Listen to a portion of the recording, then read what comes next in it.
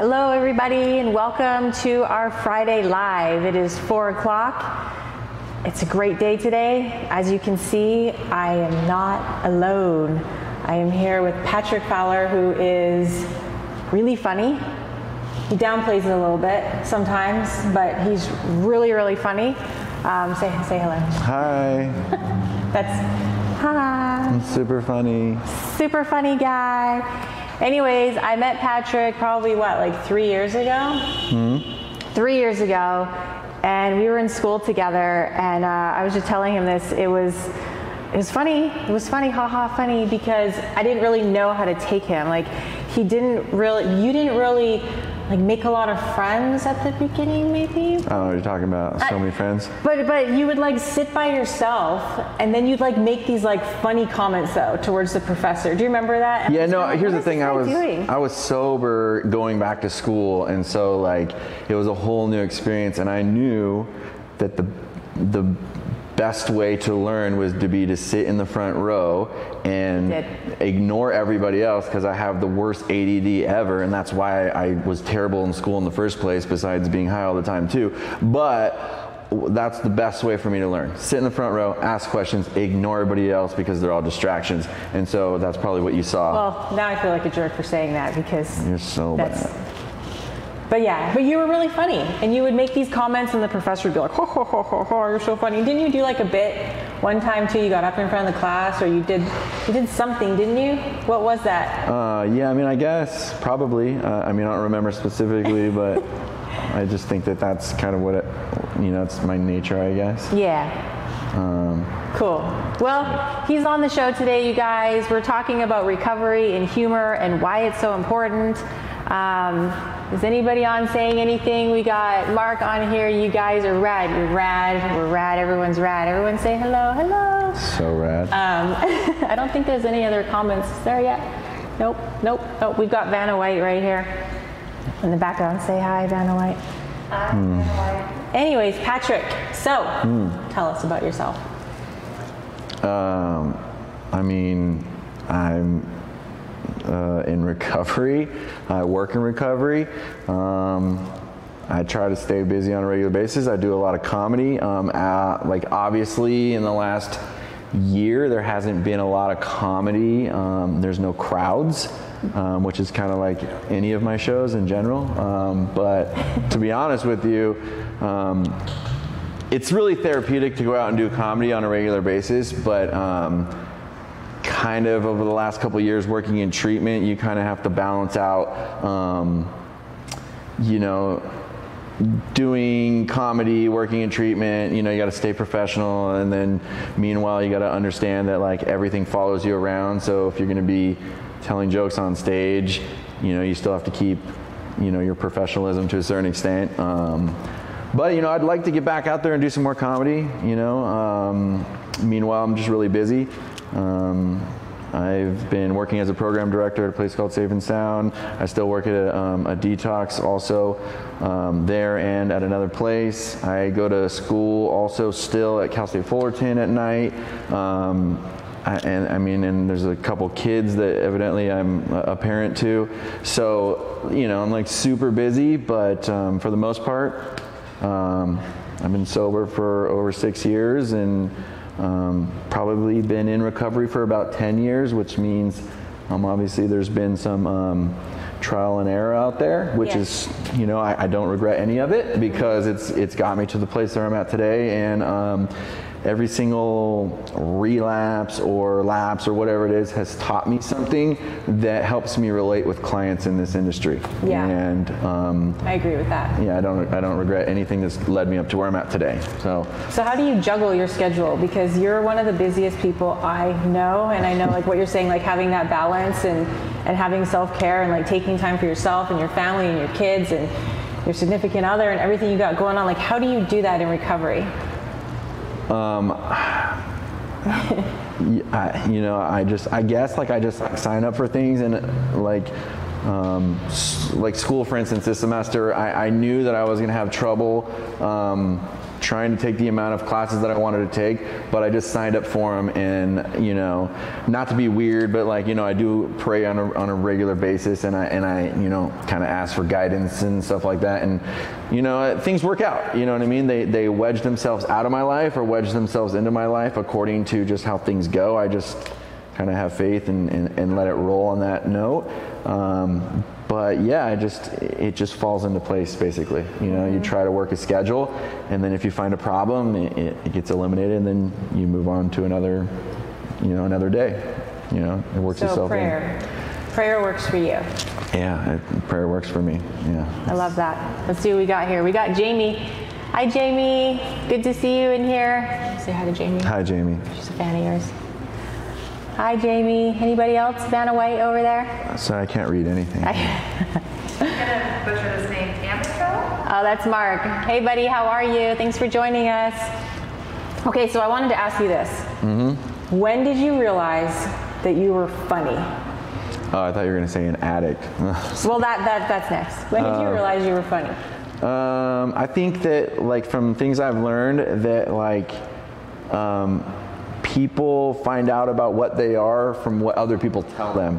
So, I mean, to this day, I really don't even think I'm funny, to be honest with you, but a lot of people, it's been overwhelming of the amount of people that tell me I'm funny, so I'll just go with it. I know that I've done shows and I've been on stage enough times to hear the audience, and that gives me reassurance that, like, oh, maybe I'm funny, you know, or I felt like I was on a fire there, you know, or whatever. So, I mean, I still don't think I'm funny. You're hilarious. I mean, that's the kindest thing I've ever heard. No, you really are though. Like, you seem genuinely funny.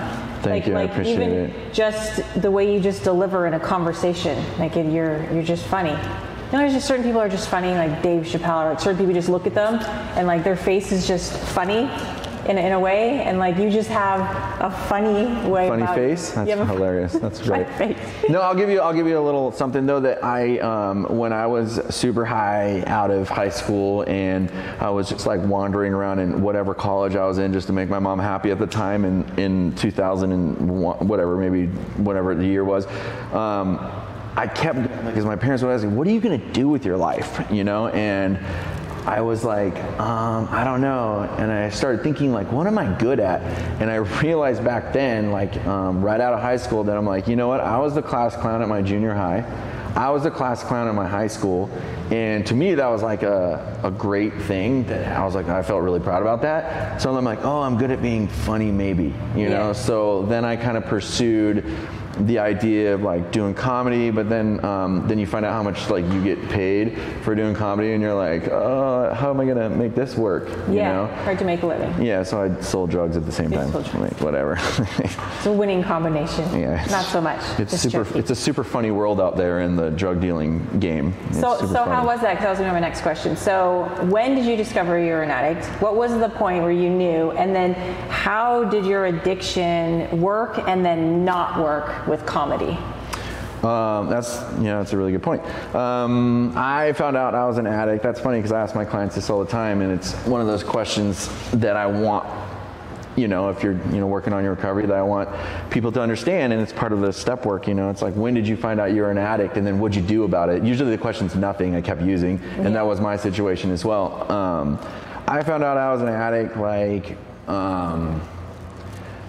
when I was like selling drugs, and I started getting into opiates, and then I was just like doing them for fun, and I was doing it for so long that one day I was like, oh, this is getting boring, I'm gonna stop doing this is dumb, you know, like, it's so repetitive. So then I stopped that day, and then I started getting like super lethargic and sick, and I was just like, this is so dumb, like, you know, not even thinking at all to put the correlation together that it was the drugs or whatever. And then I was like, okay, well, I'll quit tomorrow. And then like I used, and I was like right away like better. And then it kind of hit me right then. I was like, oh my God, I think I'm a drug addict. You know, this is crazy. So that I kept that quiet. I kept using, of course, you know, but what I did is I kept that quiet, and I never told anybody about it. But that was when I actually really deep down knew that I had probably an issue at the time. But that went on for like more years. But how does it go hand in hand with comedy? When I first started doing comedy, in fact, like I had a nickname in high school. It was Fader Fowler, and Fader Fowler, and so like I was really into it. Like, yeah, I love that name. Like I'm faded all the time. Like I'm Fader Fowler. This is so cool.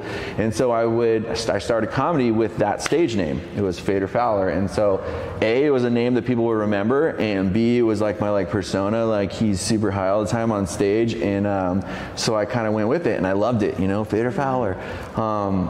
And then I would go on stage, and I was like new at comedy, and I was like telling jokes, but they were like shock value jokes, and I realized that like that didn't work. That wasn't really me. I was like super high, and I wasn't connecting with the audience, but I didn't know that was important at the time. I was just like, this is funny, like you guys are stupid, like this is funny, like you're not laughing because you're dumb, like this is really funny.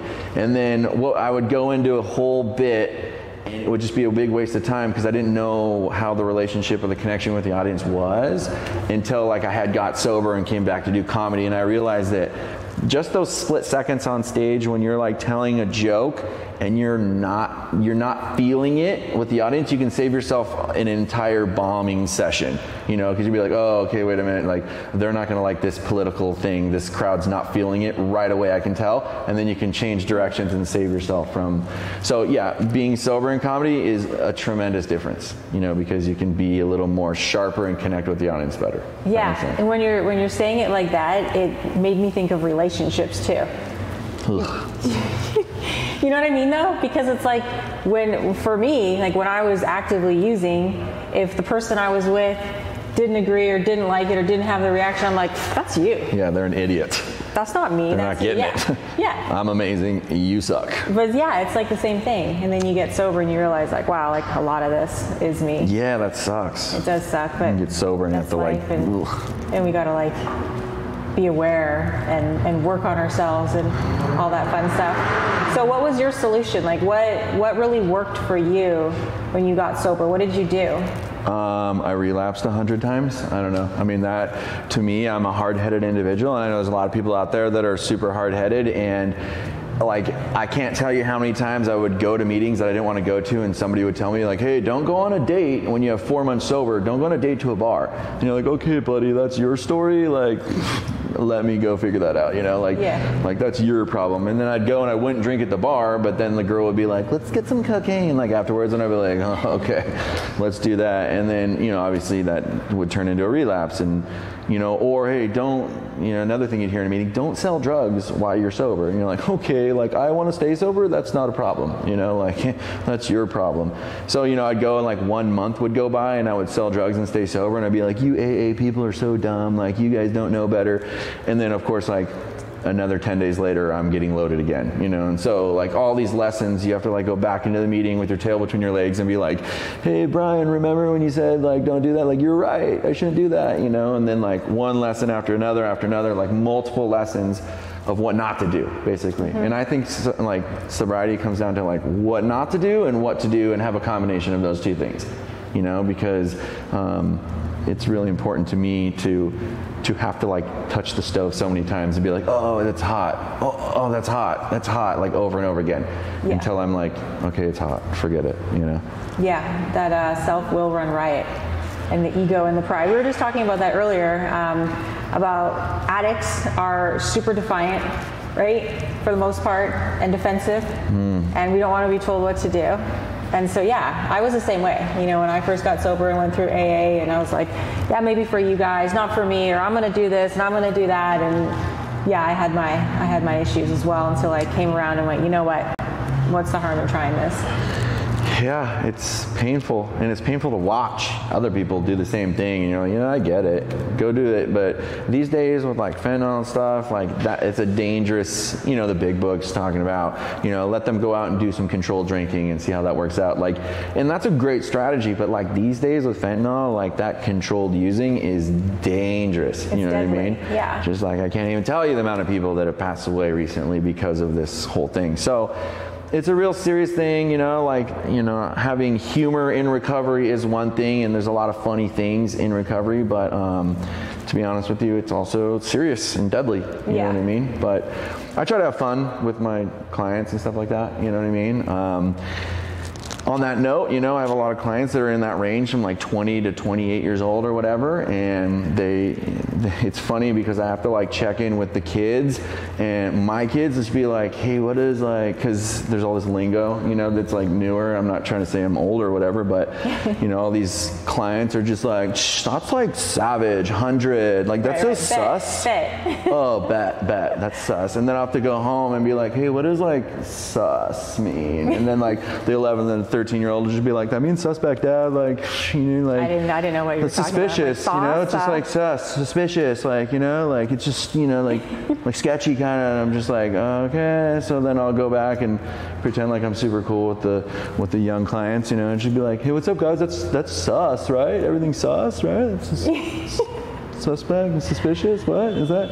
And then I don't get the cool, you know. Yeah. Savage? Is it savage? 100, right? 100? Bet. And then we feel like the parent. I'm so out of it, so I don't even really care at this point, you know, with them. Let's see the comments. Do we have comments? Ren. You know Ren? Oh, Ren's my boy. What did he say? Ricky Fowler. Ricky Fowler. Is there a story behind this? What's Ricky Fowler? Ricky Fowler is a professional golfer, and that's my name. You were talking about Ricky Fowler. He was just talking about Ricky Fowler. You want to explain why you were talking about Ricky Fowler? Oh yeah, because I'm in recovery and like I have to find a different addiction, so I do like fantasy golf, and Ricky Fowler really blew it for me today. So sorry about that. So let's X Ricky Fowler out. That's funny because we were literally just talking about that. Okay, what else do we got? Fentanyl is pretty serious and it's very scary. Yeah, absolutely. And that's the difference. Like what you were saying nowadays, it's like, it's not just go out and drink a little bit. People are going out and they're dying. So for you, how do you deal with that working in treatment? Because I know for us, it's different than the average person, right? We deal a lot with grief and loss. So what does that look like for you? In what aspect are you saying? Like in just dealing with it, you know, like what do you do to not get burnout, you know, to not get too personally invested, and to be able, again, going back to that balance, you know, when you're dealing with grief and loss? I mean, it really does, like you try to like keep your work at work, you know what I mean, and compartmentalize like home life and this, but I mean, you get attached to clients sort of in a sense, you know, in the sense where you, like when you see a client who wants it, then, and I'll tell you this right now out there, if there's anybody that's trying to get sober right now, like, and you don't want it, like you're not going to get the right help. You know, you got to like really want it, and then like the clinicians at the place you're at will be like, they will see that and they will be like, I'm going to put a lot of effort into this person because they're putting a lot of effort in. And that's the real key to getting sober, you know. And so you will see some clients that are just there because their mom makes them there, or that, you know, makes them go there, or the judge has them there or whatever. And you know, I give everybody my 100%, but at the same time, like if they're not trying, then I'm not trying, you know. So, but there's some clients that like give it their 100, and you just want to be like, make sure your tools are there to help them, because you know they're trying, then I want to try. You know, if that makes sense. So most part it's just try to leave your work at work, but unfortunately, as we both know, that like when you're working in treatment, sometimes it goes after hours, you know, people are calling and this and that. And to be honest with you, I'm in the program, you know, I work stabs, I've had, you know, sponsees before, and, you know, it just doesn't end at 5 p.m. You know what I mean? Like people call you at 9, they want to use, and you do the best you can to like kind of steer them away from that idea. But the reality is I don't have control over what people do, you know, and so you kind of got to let people do what they want to do sometimes, you know, which is unfortunate because like we said, there's fentanyl out there, and that's, you know, a dangerous situation. So. Yeah. What else we got here? Oh, Ren keeps going on this, the golf. He's out playing golf right now too. I think that's why he's so hung up on the golf. So yeah, so you do fantasy golf, fantasy football. My girlfriend loves this conversation. His girlfriend loves this conversation. You're having an affair with your phone, right? Because you've got fantasy golf, fantasy football. What else you got? Fantasy? You know, that's basically it on my gambling addiction. But for the most part, that's something also I talk to the clients about. Like, if you know yourself and you're aware of you, then I think there's a chance that you can kind of identify your issues. And I'm not gonna lie, that's one of my issues, I'll tell you that right now. So. be a little bit more aware of yourself if you can. And I think anything in moderation too, right? Like, and that's kind of why I brought it up, because like we stop using drugs and alcohol and whatever else we're doing, and like we need to have something else in our life, whether it's a hobby, going to school, you know, or jobs, things we're passionate about, being of service, like, you know, being a sponsor and having sponsees and having things that we implement into our life to replace those bad habits, you know. And I know you joke and say, oh, it's like gambling and my another addiction, but as long as it's done in a healthy way, I think it's important, because we need those things that we can turn to. Yeah, mine's not healthy, but I'm just going to say that that's true. Like, everything in moderation is the goal, right? But I mean, I see it all the time. I see people that get sober and then, you know, it's all about the gym all day, every single day. And just like, then the gym ruins relationships. And then like, you know, like, or fantasy golf or football or sports gambling or whatever. Oh, I'm sober. I'm still sober. Yeah. But, you know, this kind of a thing can be an issue. And, you know, that's the awareness level I'm talking about. Yeah. You know, like, we are addicts. If you know you're an addict, you know you're an alcoholic. I know I'm an addict. So everything I do, I go hard, you know, and that's what I need to be aware of. So that awareness level is really important to me in my program, and that's why I continue to pray on a regular basis to help me and guide me through my life and to guide me through these issues that I fall upon, whether it's drugs or alcohol or not. Yeah. You know, so prayer, moderation, being of service. What else would you say to someone out there listening right now? What would be your advice? I mean, prayer. I mean, you just gotta, like, I don't want to say the exact terms, but like, ask for help. You know, don't be afraid to do that. You know, ask for help. Contact who you need to contact and put that work in. You know, because the problem I see is that, like, it's such a huge mountain. It looks like a huge mountain that looks so hard to climb that you're like, forget it. I'm not even going to try. But I mean, there's a million cliches out there. It's just like one step at a time, you know, one day at a time. You know, how do you eat an elephant? One bite at a time. You know, it's just like, you just take one little step and then that step leads to this step. It's just, you know, it just seems so overwhelming. But like, if you can ask for help and you can go and just do what's told of you, it's scary, but just do it. You know, I mean, you just got to jump, you know. I don't know, that's... Asking for help, being vulnerable, absolutely. Yeah, one step at a time. I know that works for me in my life, because if I was to try to look at it all when I was getting sober, and even now today, like the stuff that I'm going through on a personal level, you know, my own struggles, my own situations, if I was to like try to look at all of it, I'd probably pull all my hair out right this second. But I know, like, I don't have to do that. I know I just have to stay sober for today, and that's enough. Absolutely. Jana waits over there. She's got a mask on, and it's hard to tell exactly what she's doing or what's going on. But I think we're almost done here. But before we go, we were talking about jokes and doing a little stand-up. But unfortunately, pretty much all his skits are explicit and inappropriate. But I don't know. Maybe there's like something that you could leave everybody with. Well, I don't know if there's like jokes, but like the thing that I was talking about is that like there is humor in recovery. There really is. It is a real serious thing, but you know, there's funny things that happen in treatment. There's funny things, and you just got to be willing to find it and look for it, you know. Like I feel like in Orange County we have the most entitled drug addicts on the planet here, because working in detox and stuff like that, you know, like so true. You know, I've got clients walking around the detox talking about like, yo, hey bro, where's all the organic gluten-free food? And I'm just like, dude, you were shooting up with toilet water yesterday and now you want organic food? That's what you want right now?